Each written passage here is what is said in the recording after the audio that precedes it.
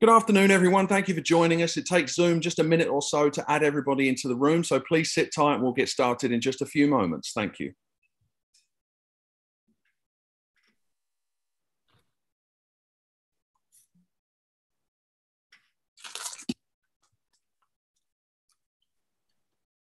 Good afternoon, everyone. Just giving Zoom a few more moments to add everybody into the room and then we will get started. Thanks so much for your patience.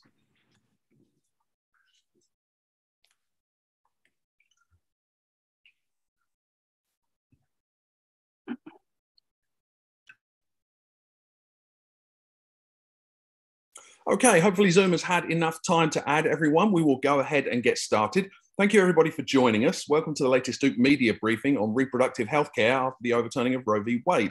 I'm Gregory Phillips with Duke Communications. Reproductive healthcare overlaps with every other kind of healthcare, and in the multiple states where abortion bans are taking effect, doctors are now limited in the kind of care they can provide to pregnant patients. We have three Duke physicians with us this afternoon to discuss how the new legal environment complicates the treatment of illness and disease during pregnancy. With us this morning is Dr. Megan Close. She is a rheumatologist who treats patients who are pregnant or want to become pregnant and have a rheumatic disease. Also joining us is Dr. Beverly Gray. She is an obstetrician and gynecologist and founder of the Duke Reproductive Health Equity and Advocacy Mobilization Team. And we have Dr. Maria Small. She is an obstetrician and gynecologist and a specialist in maternal and fetal medicine. Good afternoon to you all.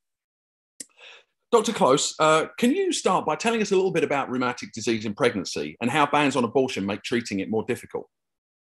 Absolutely.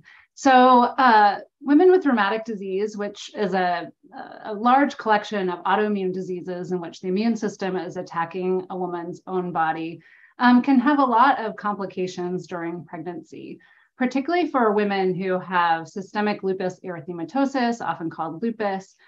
We see high rates of pregnancy loss, preterm birth, stillbirth, preeclampsia, and severe health consequences, both short-term and long-term, for both the mother and for the baby.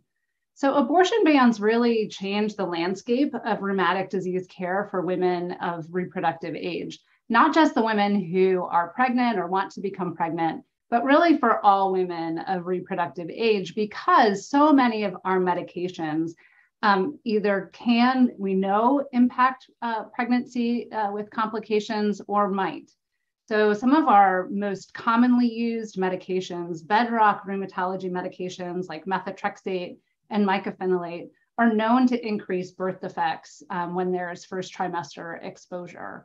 And I'm particularly concerned that the use of these medications is going to decrease in women of reproductive age who are not trying to get pregnant, leading to increased medical complications and disability, organ failure, and in some situations, premature death in these women. Absolutely, thank you. We'll dig more into that in a moment, but Dr. Small, for now, I'd like to come to you. You specialize in hypertensive and cardiac diseases. So similar question, what kind of effects do bans on abortion have on being able to treat conditions in your area of expertise? I think one of the really sad aspects of this ban, and definitely related to your question, is we know in the United States that cardiac disease is one of the leading cause of maternal death. And so many cardiac diseases can result in a much higher risk of death in pregnancy. So sometimes individuals who are pregnant with a cardiac condition need to have the option to terminate a pregnancy, to end a pregnancy as a life-saving action for themselves.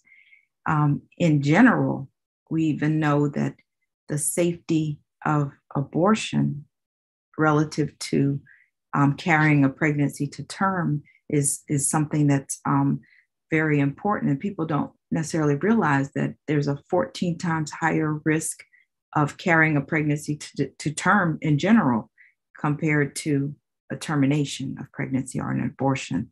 So this is just part of women's health care, that care for pregnant individuals and postpartum individuals, that people don't seem to be taking into account in this banning of access to a very important part of reproductive care.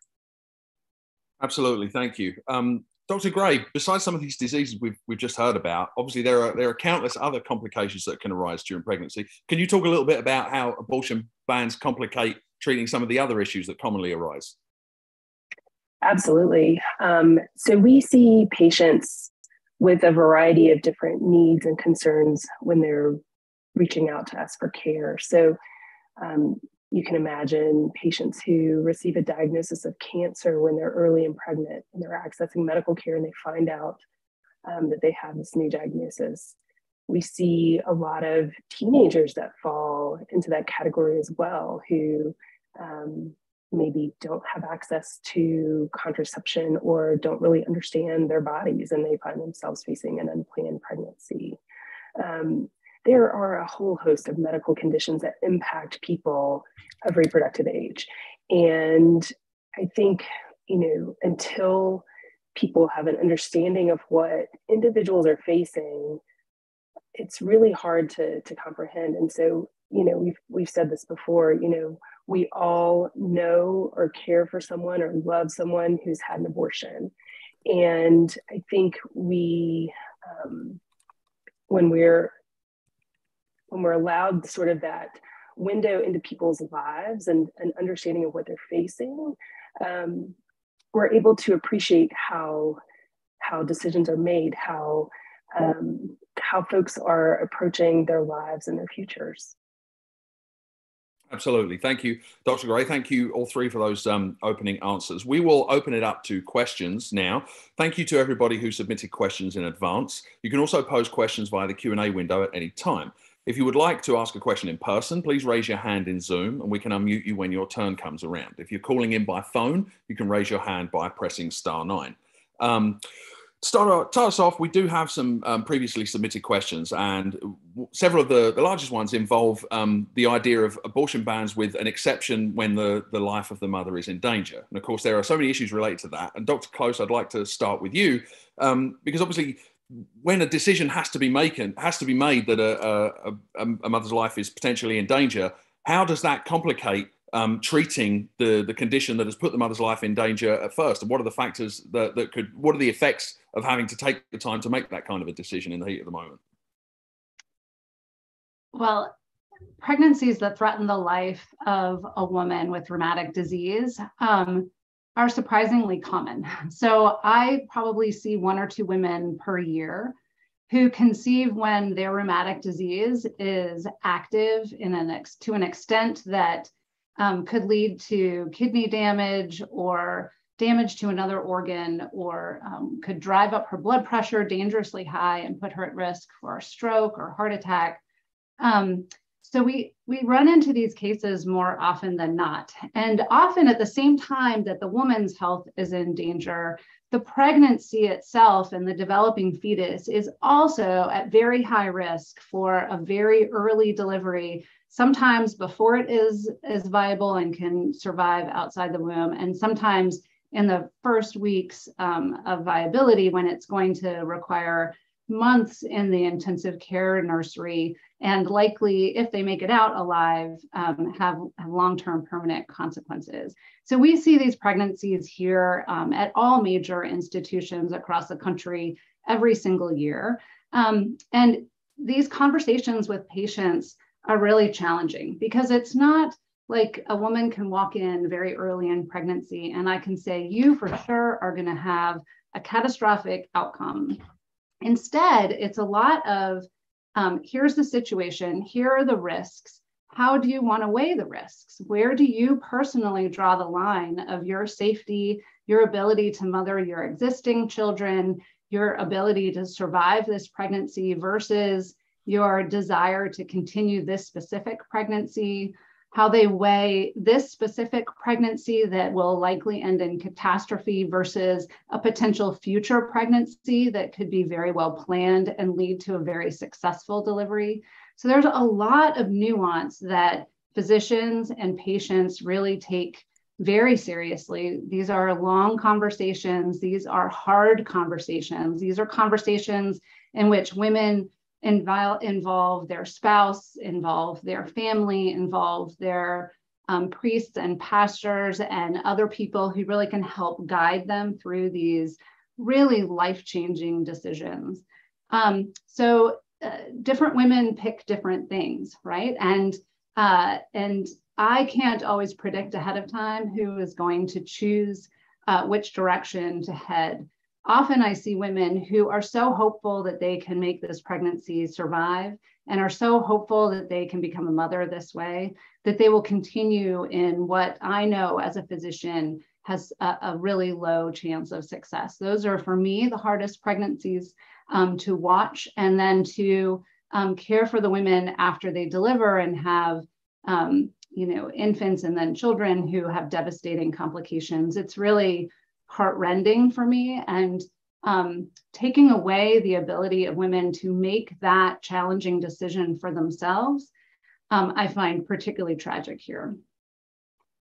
Absolutely. Thank you, Dr. Close. Dr. Small, you mentioned in your opening answer how heart disease is the highest cause of maternal morbidity.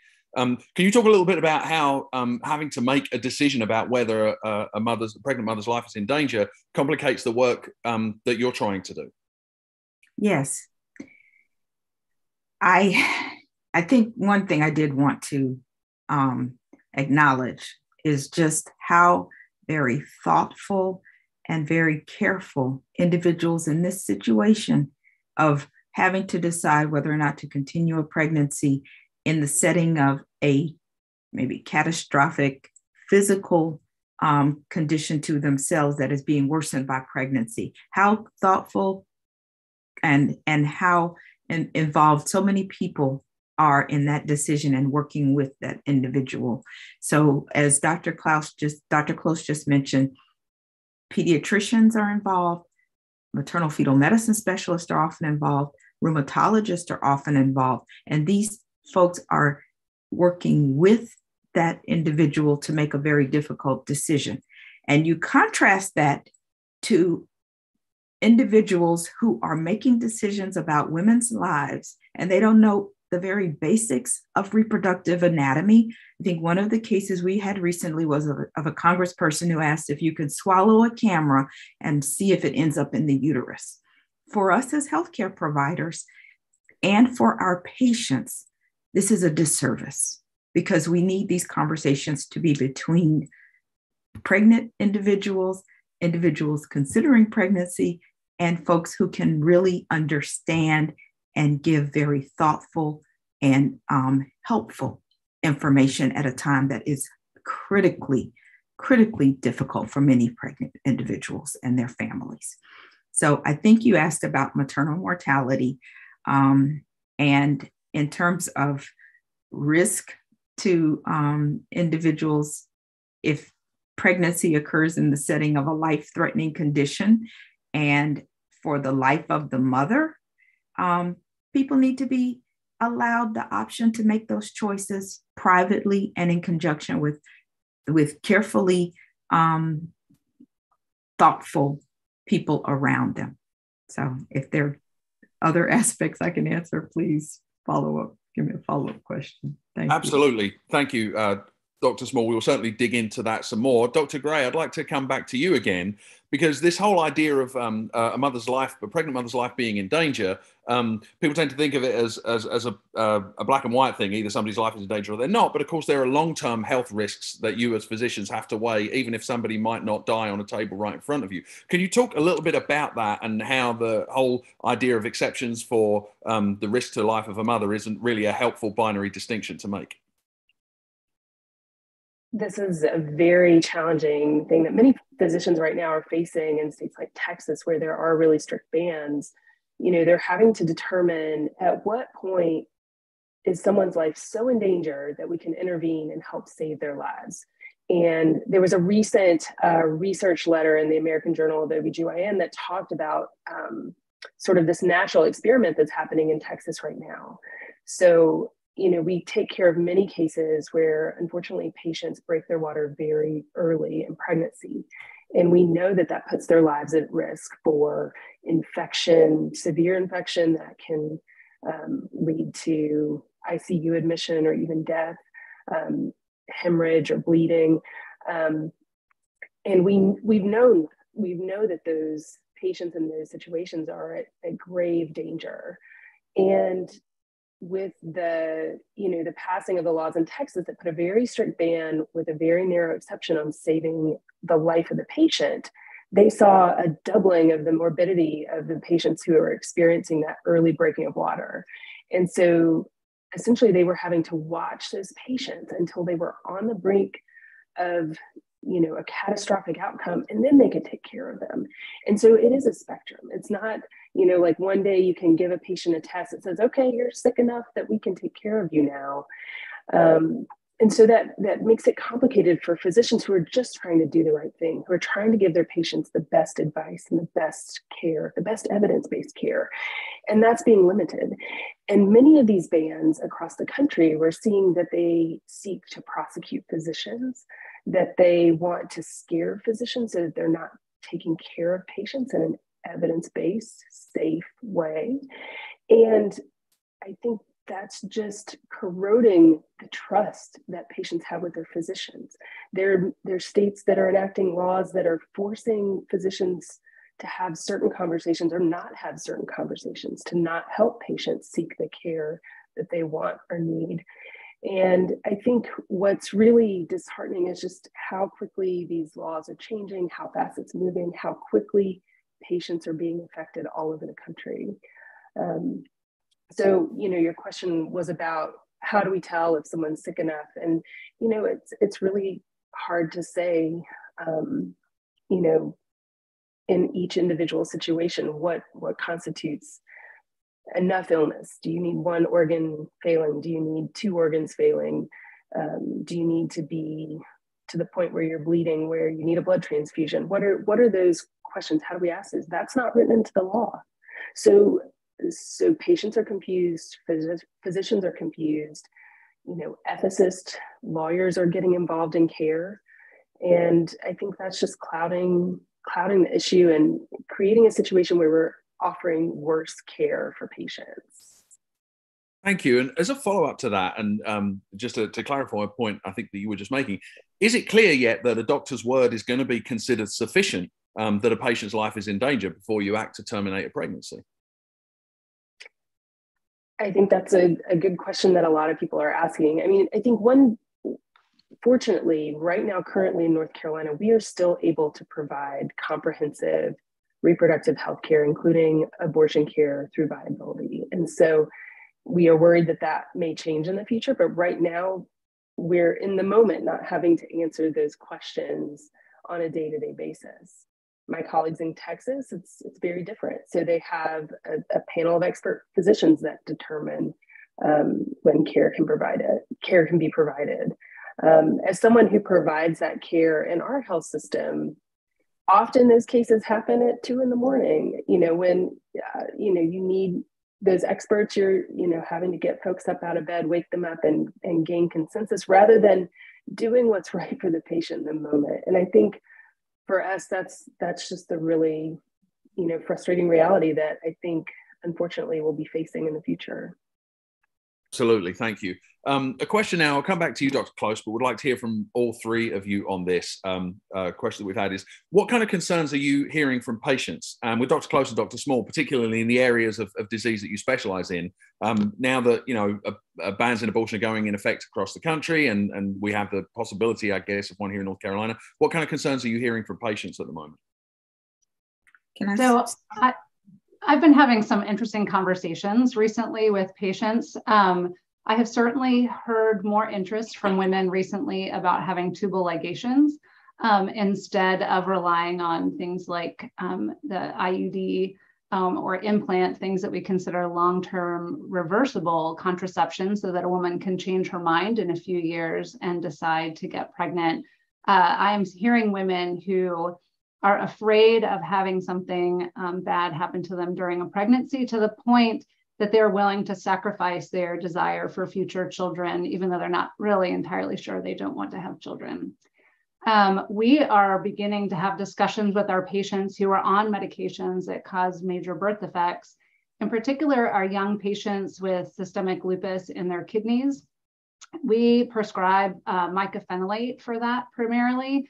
That is really the medication that all studies show is the best treatment for these patients and the best chance of having them avoid kidney failure and transplant and so on.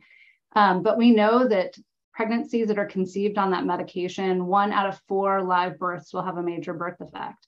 And so we are changing our conversations already with these patients. We used to talk a lot about how they really needed to avoid pregnancy, but we gave them some leeway in how they did that, right? We trusted them to really make those decisions for themselves.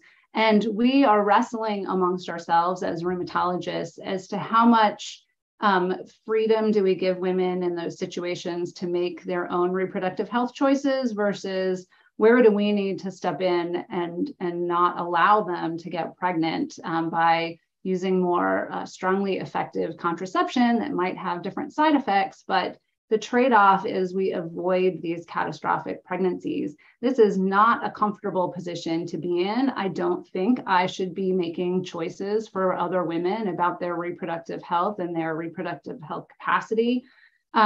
But that's a situation that we are in, that I also know the catastrophe of people conceiving in those situations if abortion is not available to them. So it's really changing those conversations in a way that I think is uncomfortable to many providers. And many rheumatologists just don't have the expertise to have these conversations well, which I think also puts many women at a disadvantage. Absolutely. Thank you. Dr. Small, can you talk about concerns you're hearing from your patients? Well, I do high-risk obstetrics, which means I also do prenatal diagnosis. And with prenatal diagnosis by ultrasound, we look at the developing fetus. Many people think of ultrasound as just looking at the face and some of the pictures that we may take home with us, but we also look for major birth defects. The time that we do these ultrasounds is usually around 18 weeks of pregnancy, because that's when we are more likely to see all of the organs forming and developing accurately and be able to see if there are birth defects. So for many of our patients there, or at least my patients, are asking, if something is seen, how long do I have before I have to make a decision, or how soon do I have to make a decision if there's something major that is wrong with my baby, and I may not want my baby to live with a major birth defect and a severely compromised quality of life. These are decisions that individuals make on a regular basis. And when they have a change in guidelines where those decisions may need to be made earlier, it becomes more challenging and it becomes more painful, because no one can say for sure what they would do in the circumstance that many people are put in, because you don't know often what you would do. You think you know what you might do, but often you don't know what you may do.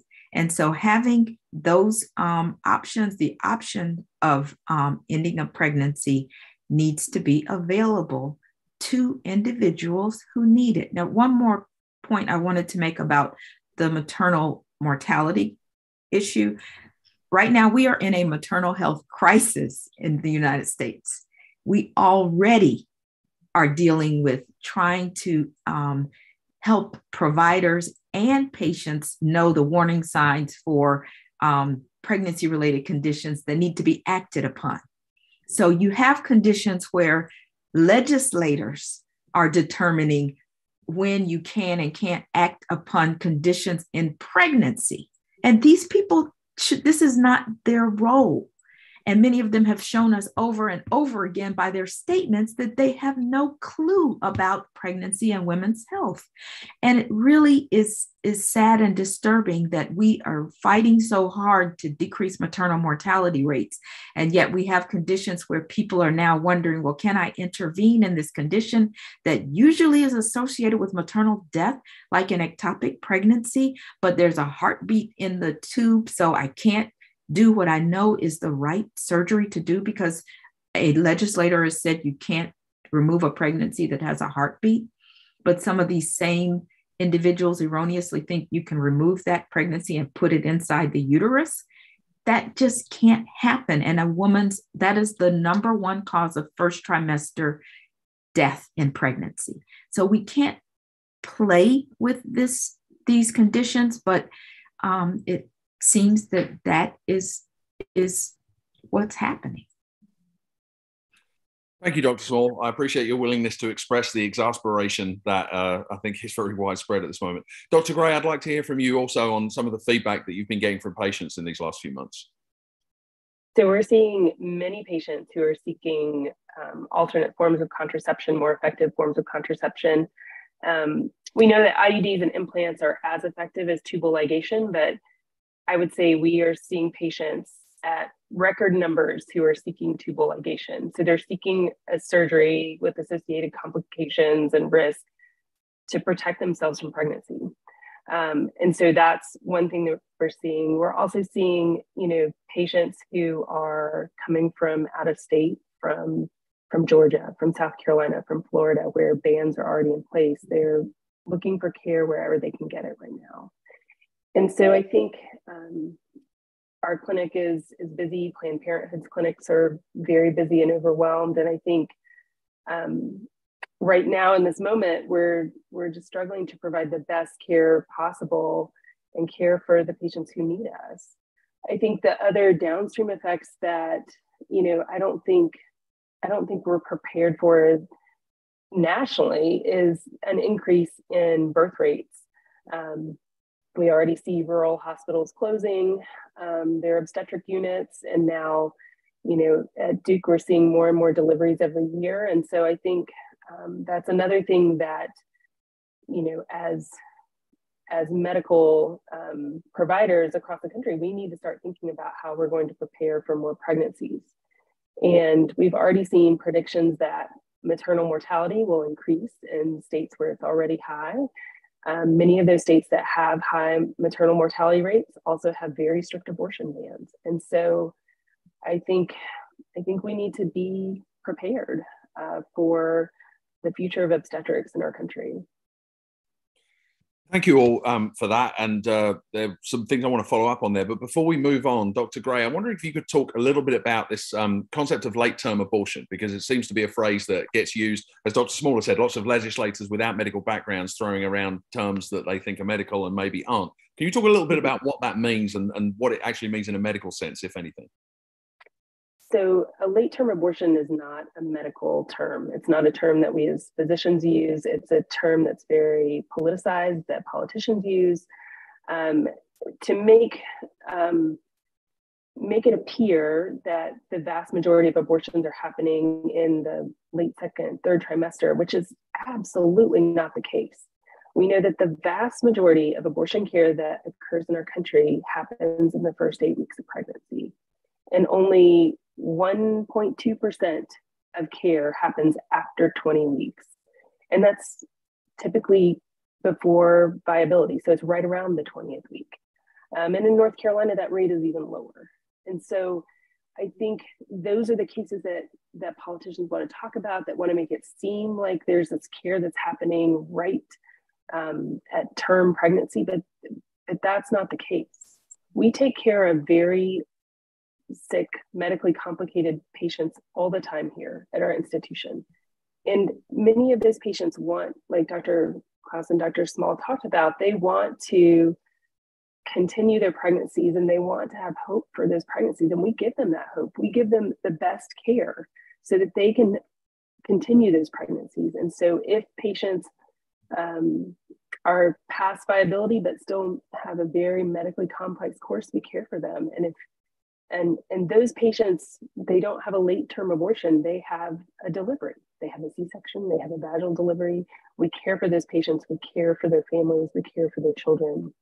And so I think throwing around that term is kind of dangerous. And I think politicians are trying to be doctors and using non-medical language to kind of make it seem like something nefarious is happening, which is not the case. Absolutely. Thank you. Dr. Close, coming back to you, and as always, I'd love to hear the perspective of all of our panelists on this. One of the expected effects of bans on the clinical abortions is to see an increase of abortion by mail, people using abortion pills, maybe without being administered by a physician or without having the care of a physician. Given that all three of you deal with high-risk pregnancies, are you concerned that women who pursue this option are going to be putting themselves at greater risk? That's a great question. I think it's one that rheumatologists have not been grappling with, I would say. But I think it's an excellent point. I think that, you know, pregnancy can be really high risk for women with rheumatic disease, particularly in that it can increase blood clots. It can increase rheumatic disease activity. Many patients, when they find out they're pregnant, stop their medications that they need to control their disease and are at risk for flares. And so women who terminate, do medical terminations at home, and don't let their doctor know. So particularly in states where this might be illegal, I think that women are not going to be forthcoming with their providers.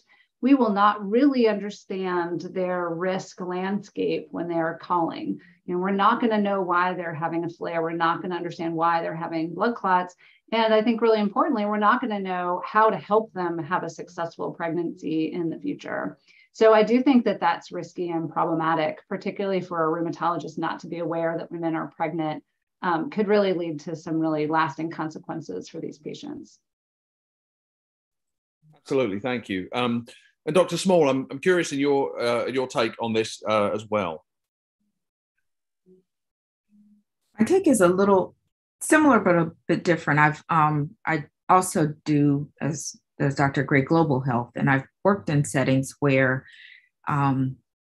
abortion is illegal, except in the cases of risk to the maternal life.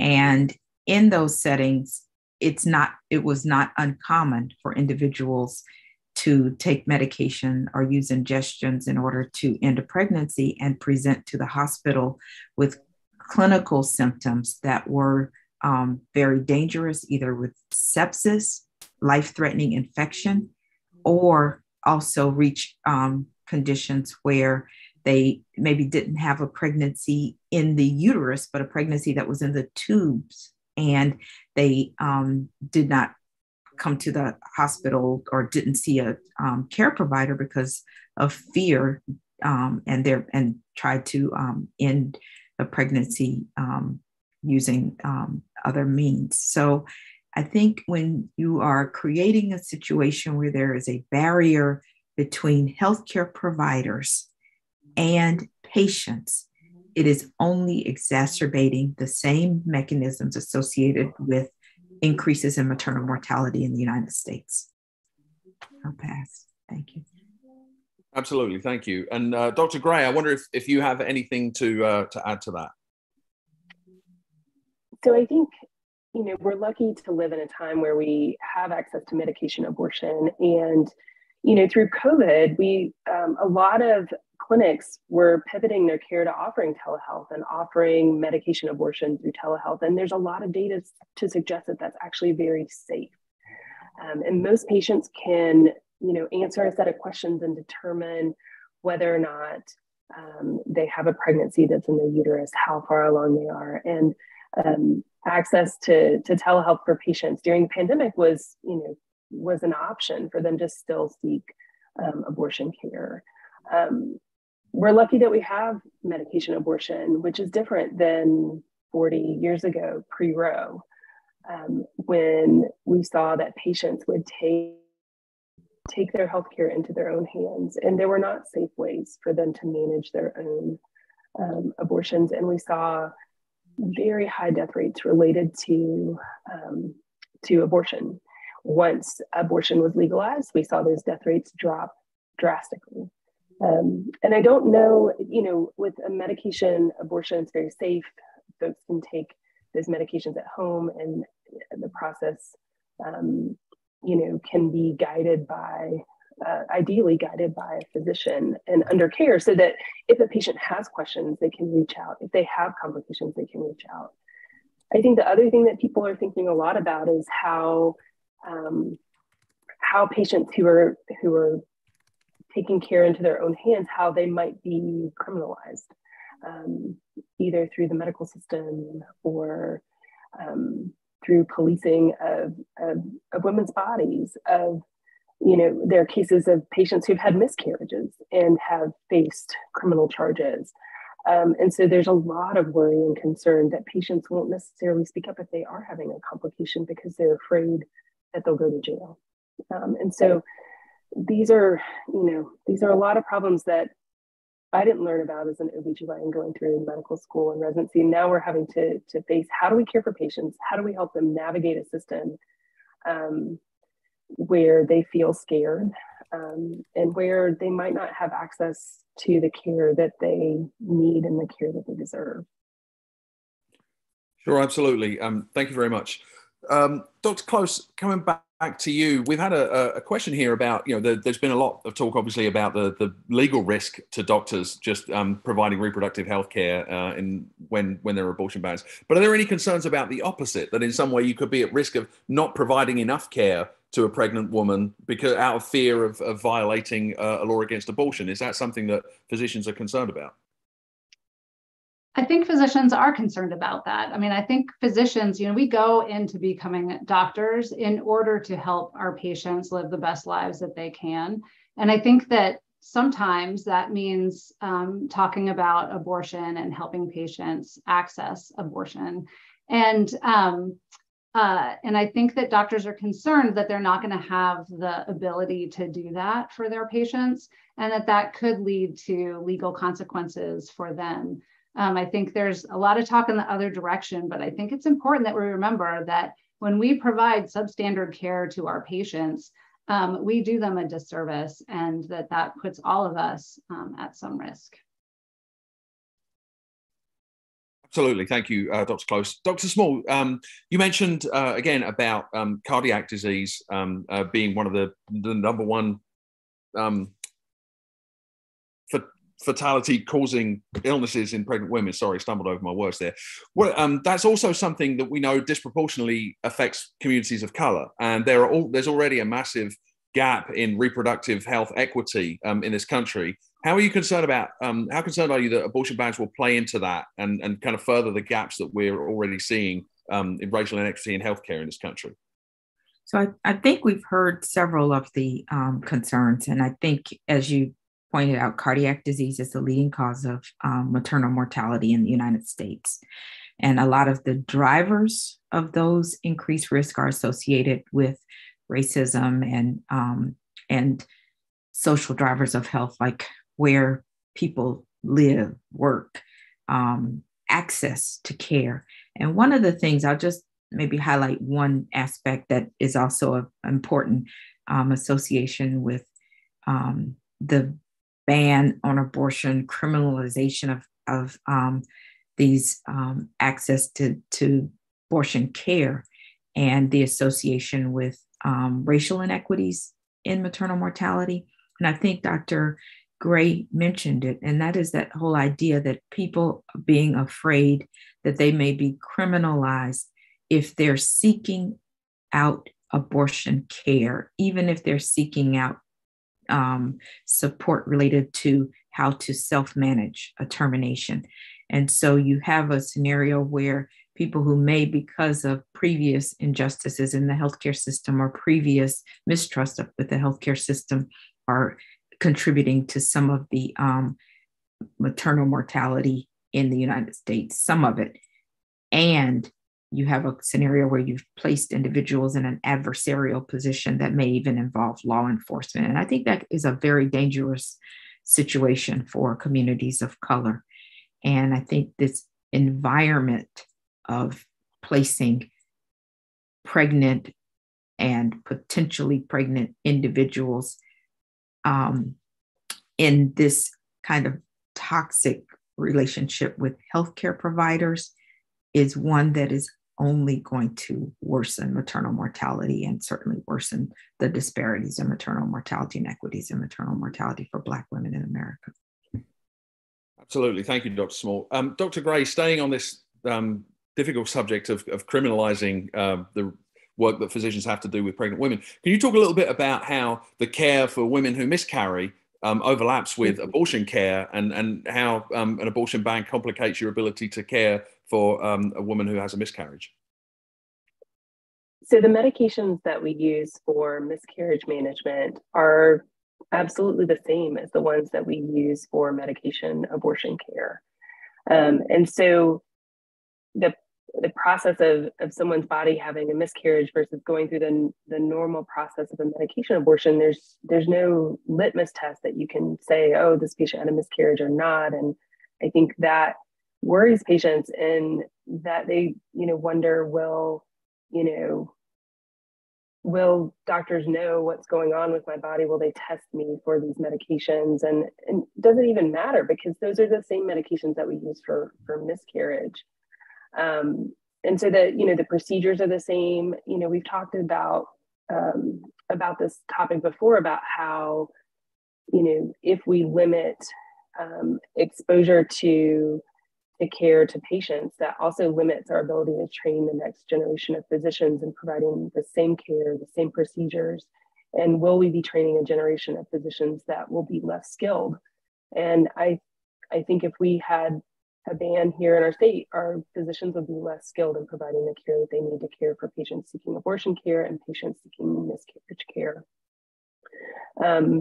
That I saw that there was a question in the chat as well about mental health and how these bans might have impacts on mental health. I think there are a couple of studies that highlight that abortion and access to abortion care does not have long-term impacts on mental health. And in fact, for patients who are turned away from abortion care, so if we look at the Turnaway study, which is a long-term study out of UCSF, looking at the impacts on patients who were denied abortion care, they were more likely to have struggles with mental health. They were more likely to be tethered to a relationship with a violent partner.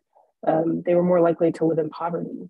And so we know that turning patients away from care has impacts on all aspects of a person's life and health and vitality. And so I think there are a lot of potential impacts, and specifically with mental health, I think, it's our mental health providers are very taxed right now. It's very challenging to get patients the appointments that they need. A lot of health insurance doesn't fully cover mental health coverage.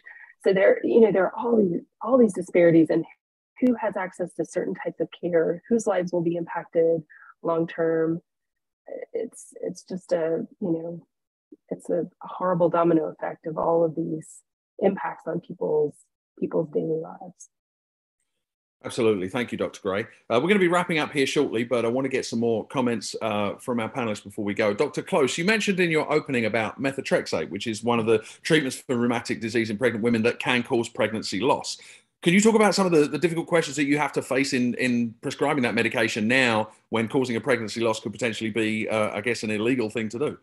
Yeah, it's a great question. So methotrexate is really a foundational drug for rheumatic disease. It is really our most commonly used immunosuppressant for patients with rheumatoid arthritis. In fact, almost all insurance companies require that a woman receive methotrexate before she gets any further medical options to treat rheumatoid arthritis. She needs to take it and either do well with it, which many people do, or fail it before she can move on. It's also really amongst our least expensive medications. So a year of methotrexate costs somewhere less than $1,000. A year of all of the medications that come after that costs somewhere around $100,000. So there's a huge difference in price. And so methotrexate is a foundational medicine. It's not something that we can just or should just withhold from women of reproductive age. But it does bring risk of pregnancy loss, and it does bring a risk of birth defects. About 7 to 10% of live-born infants will have a major birth defect after exposure to methotrexate. Also, sort of an interesting twist is that methotrexate at doses much higher than what we prescribe for rheumatic disease is actually one of the treatments for ectopic pregnancy. And so there have been reports in the news about women who have been unable to access their usual methotrexate prescriptions because of concerns that it could be misconstrued to be used for an illegal abortion.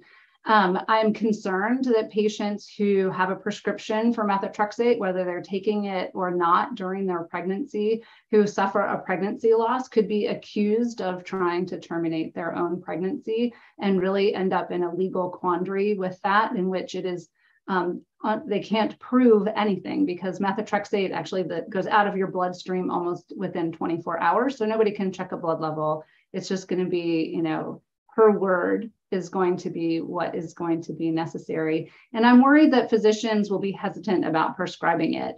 You know, in some of the laws, it says if the doctor intended it for something other than a pregnancy termination, meaning if the doctor intended for its prescription to be for rheumatoid arthritis, then they're exempt from any kind of legal consequences. But that's, I suspect, going to have to be litigated in court in some situations. And I think that some rheumatologists just aren't going to want to go through that kind of pain for themselves or their families. So I'm really worried about the status of methotrexate in the long run. I think it's a bedrock medication and all of our patients should have access to it. And I'm worried that some of our patients won't have access.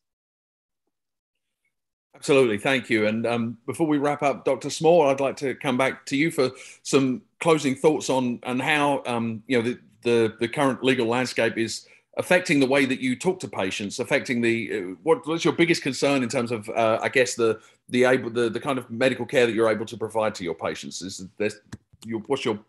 It sounds ridiculous to say your biggest concern, because obviously this is an enormous issue, but I'm going to take one of the questions in the chat that I think Dr. Gray addressed, and that's mental health. And I think this is an area that is garnering appropriately additional attention in our country. And both taking the topic of mental health and delaying intervention for pregnancies, like what Dr. Gray described, an individual who may have a premature rupture of membranes, for example. And the recent study that was highlighted in one of our medical journals showed that individuals who had what is often an elected appropriate intervention at the time, when medically recommended, when there was a delivery or ending of the pregnancy below 22 weeks, which is below viability, had a 57% or 33% risk of severe maternal morbidity compared to 57% risk of severe maternal morbidity when they had to wait for some critical, vital, or something that was life-threatening in the mother. And so severe maternal morbidity is associated with a higher risk for maternal conditions like depression and even post-traumatic stress disorder, because these are things that are life-threatening, that don't cause death, but they would cause death if they did not get treated.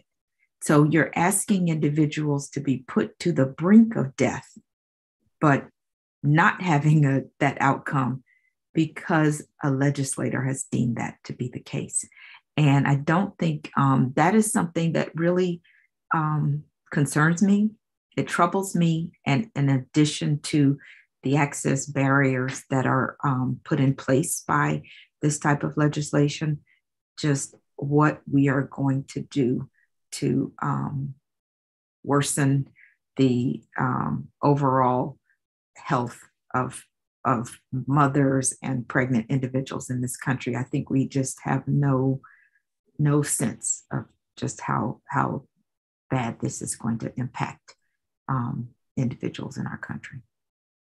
Thank you, Dr. Small. And before we close, Dr. Gray, I'd just like you to say a little bit more about what you think the abortion bans going across the country right now mean for the future of obstetrics care in this country and the women that need it. I mean, I think in states like Texas and others that have already had a strict ban in place, they're seeing how those changes are happening right before their eyes. They're seeing patients' lives put at risk on a daily basis.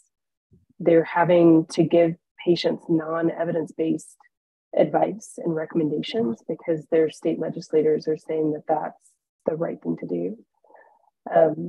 Like I said before, you don't know what a patient's experiencing, what they're going through. You can't imagine it until you're facing it yourself. And I think that trust between a patient and their physician or their healthcare provider needs to be reinstated. And I think having bans, there's this idea that a ban will make care safer for patients, but that's absolutely not true at all. In fact, it makes care less safe. It will likely increase maternal mortality in our country, where we already have a maternal mortality crisis. And it's not just a simple question of right or wrong. This is a complicated issue, and people feel differently about it. But I think we have to let patients have autonomy over their lives so that they can make the best decisions for their lives, so that they can treat their lupus, so they can live happy, fulfilling lives, and be as healthy as possible. And creating more barriers to care is impacting patients on a daily basis, and we're seeing that. I think, we won't know, the future of obstetrics, but I, am worried that there will be an increase in maternal mortality. I worry that patients are going to have to travel further for care. I think I worry about, as a residency director, I worry about the next generation of physicians that we're training. And will someone who trains in Texas have a different skill level than someone who trains in North Carolina? I think that's probably the case. And so I think there are so many downstream ramifications that we've only started to see the tip of the iceberg. And over these next decades, if we don't protect reproductive health in our country, the crisis is going to continue and worsen. Absolutely. Thank you, Dr. Gray. I think we will call it there. Thank you, everyone, for joining us. Thanks to our panelists, Dr. Megan Close, Dr. Beverly Gray, and Dr. Maria Small, for sharing your expertise and opinions with us today. We'll be hosting more briefings on reproductive rights, including on the politics of the issue as the midterm elections get closer. Next week, though, we'll be talking about hurricanes, which feels like a metaphor, but in this case is literal. If you would like to be notified about those and upcoming briefings, please email dukenews@duke.edu or like and subscribe on Twitter. In the meantime, please stay well and be kind always.